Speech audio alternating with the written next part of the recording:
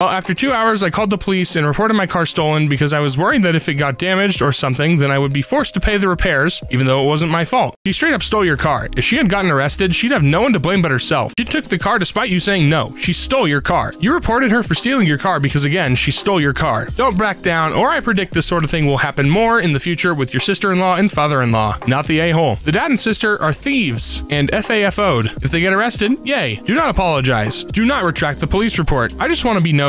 What's your plan? Because you know you're getting kicked out after this, right? Not the a-hole.